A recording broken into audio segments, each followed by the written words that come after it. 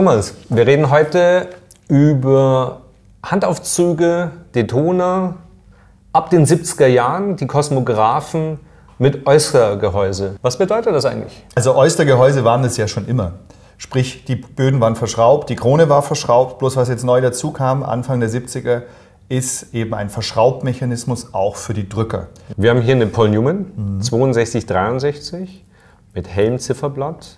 Sicher einer der gefragtesten und auch mittlerweile teuersten Rolex-Chronographen in Auktionen.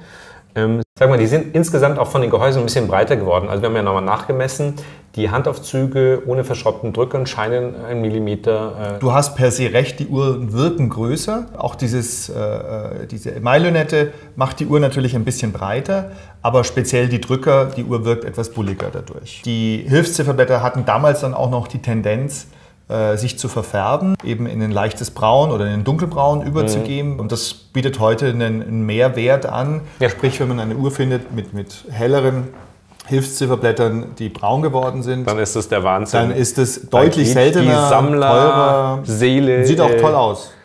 Ja. Leuchtet auf. Viele Funktionen dieser Uhr beziehen sich maßgeblich auf die Rennfahrerei.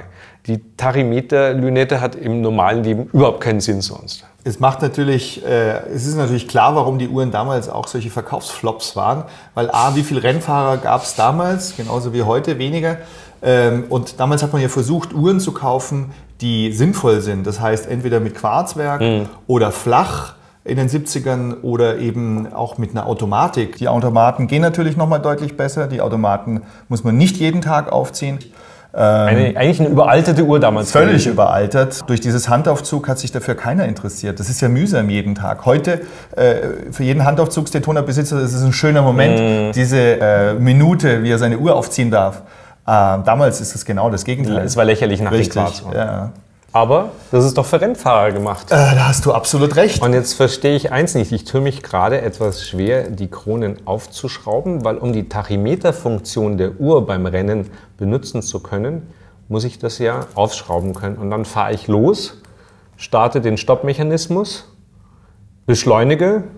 Der Beifahrer oder der Fahrer drücken nach Vorbeifahren an den Tachymeterstein nochmal den Stoppknopf und kann dann an der Lünette ablesen, wie schnell er im Schnitt war. Du hast gerade richtig gesagt, ohne Beifahrer läuft hier gar nichts, weil du bist ja am Steuer. Richtig. Oder deine Frau steht draußen auf der Rennstrecke und arbeitet mit deiner Uhr. Und da darf man sie dann auch aufschrauben, weil da ist ja keine Feuchtigkeit oder keine Gefahr drin. Also ich habe gerade gemerkt, es geht besser, wie ich dachte. Ich dachte gerade, dass wir beweisen können. Das erste Mal ausprobiert. Das ist das erste Mal, dass wir das, es funktioniert ganz wunderbar. Wir haben jetzt hier noch ein Beispiel aus einer Tochterfirma von Rolex. Das ist die Firma Tudor, das ist fast, glaube ich, allen bekannt.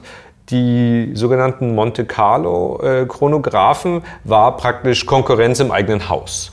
Die Werke sind schon deutlich einfacher verarbeitet bei Tudor, das muss man schon mal ganz klar sagen. Das ist das, worauf ich hinweise. Und wir haben ein Datum allerdings, was bei einer klassischen Daytona bis heute nicht der Fall ist. Ansonsten sind auch viele Monte Carlo Modelle mittlerweile tolle Sammlerstücke, im Preis nicht günstig zu erwischen und auch optisch echte Bringer. Also ich sind Uhren, die mir sehr gut gefallen. Genau, die Uhr ist etwas größer vom Durchmesser her, wie eine normale Handaufzugs-Daytona.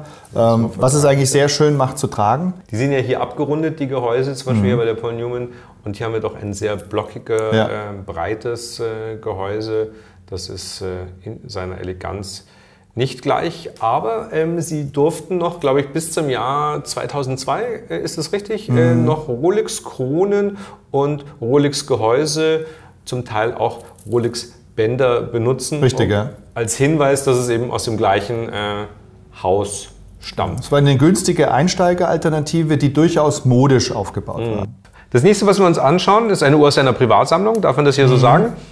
Für die Uhr hast du dich vor vielen Jahren entschieden. Auch diese Uhr ist vom Baujahr 73, ist die so alt wie du? Genau, richtig. Also das ist ja das Aufregende, glaube ich, hier an der Uhr. Die Uhr ist aus 73 und die sind 14 Karat. Wieso 14 Karat? Rolex hat sehr, sehr viel auf dem amerikanischen Markt damals verkauft, in den 70er Jahren. Klar, Daytona hat da natürlich besser funktioniert bei Amerikanern. Und um den Preis zu senken, haben sie das Modell auch in 14 Karat auf den Markt gebracht. Von der Goldfarbe ist es deutlich gelblicher, nicht ganz so rötlich wie das 18 Karat. Ja. Sonst im Vergleich auch deutlich seltener, muss man dazu sagen. Die Uhren aus den frühen 70ern sind etwas flacher von den Gehäusen wie die Uhren eben aus der letzten Produktionsserie. Die Drücker haben sich auch verändert. Die ersten Drücker waren relativ breit und dick noch, die heute sehr gefragt sind. Und die Riefen waren nicht so stark. Und diese Ersatzteile sind heute eigentlich fast unbezahlbar. Also wenn man mal Drücker sucht für eine Uhr, für eine 6240 MK1-Drücker, dann zahlt man für Drücker mittlerweile so viel, wie viele Leute nicht für eine Uhr ausgeben. Richtig, also das sind beeindruckende Entwicklungen. Rolex ist im ständigen Prozess der Verbesserung und diese unterschiedlichen Mark 1 bis 5 Modelle oder darüber hinaus, das macht es für den Sammler spannend zu gucken, ist alles passend für das Baujahr, ist es eine authentische Mark 1, 2 oder 3 und sind die Drücke die richtigen zum passenden Zifferblatt. All diese Informationen liegen heute vor und macht das Sammeln einfach angenehmer und investitionssicherer.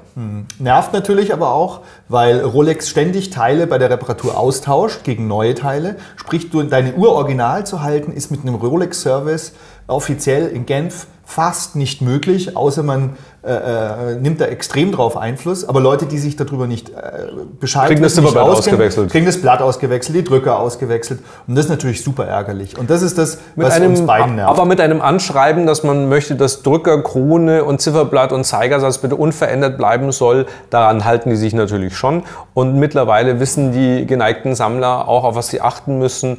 Und man kriegt heute aber in diesem Classic Center bei Rolex auch eine Paul Newman noch geserviced. Das war vor ein paar Jahren nicht möglich. Das ist richtig. Aber nur wenn du dich auskennst, kannst du darauf bestehen, deine Teile zu behalten.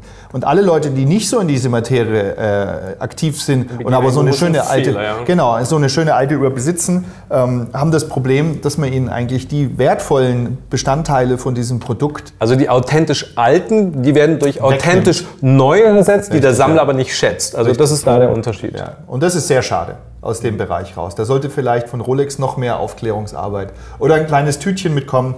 Hier sind ihre alten Krone und ihre alte Drücke. Das ist das Einzige, was dieses Produkt so nervt.